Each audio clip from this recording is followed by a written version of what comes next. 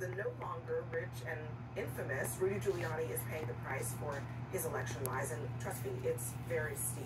A judge wants the former New York City mayor to hand over prized possessions to the 2 election workers that he defamed. The list is long enough to make anyone on MTV Cribs pretty envious. First of all, it's the crib itself, that Manhattan penthouse that Giuliani has, the bling, the watches, the jewelry, sports memorabilia, including an autographed Joe DiMaggio jersey, a 1980s Mercedes that was once owned by the actress Lauren Bacall. Why he has that, I have no idea. His TV, his furniture, cold hard cash. It's unclear, though, if Giuliani will end up keeping his Palm Beach condo. And, of course, his New York Yankees championship rings, plural. It's gotta go. I just have to say, I feel like the millennial pop culture era has gotten a lot of shouts tonight between Eminem and MTV Cribs. But look, I think this is important because Ruby Freeman and Shay Moss were public servants. And we've talked about the importance of how local people run elections, and when you are targeted and you have a target literally put on your back because of lies about the election and them not doing their job properly, and now they actually got a guilty verdict, and he tried to, not get his assets turned over, but now they're actually going to get the money they deserve. Their life has forever been disrupted, and it's the least that they can get as public servants that are doing the most important thing to protect our democracy. It's a reminder of the high price that people pay for being in Trump's orbit. I think actually is spot on.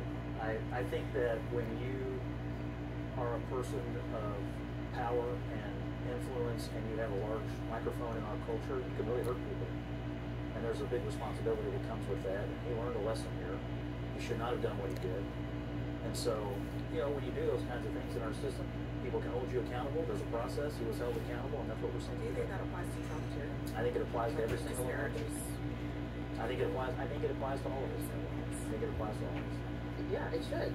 Nobody should be above the law, and particularly public servant. I mean, when you're the target as a public servant, and I think it's not just about him. It's about the lesson that it is teaching other people as we go into this election cycle, not to do the same nefarious, misleading things about. I would love to add that I believe that Shay Moss and Ruby Freeman are true American heroes.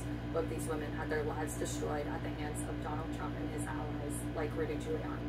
They spread these conspiracy theories about these women who were in the middle of the pandemic, running a free and fair election, trying to do their public service for their country. And this is how Donald Trump and his allies repaid them. And so they deserve every single penny of this money. And it should be a warning to those who defend Donald Trump and help spread conspiracy theories. Because, look, we all know that the 2020 election was not stolen. There's zero evidence of it. And someone like Rudy Giuliani, who I once held in such high regard, I mean, what a fall from grace this is. And it's really quite sad to see. Yeah, it's taken 4 years for these women to get justice. That's too long, frankly. Everyone, thank you very much for joining.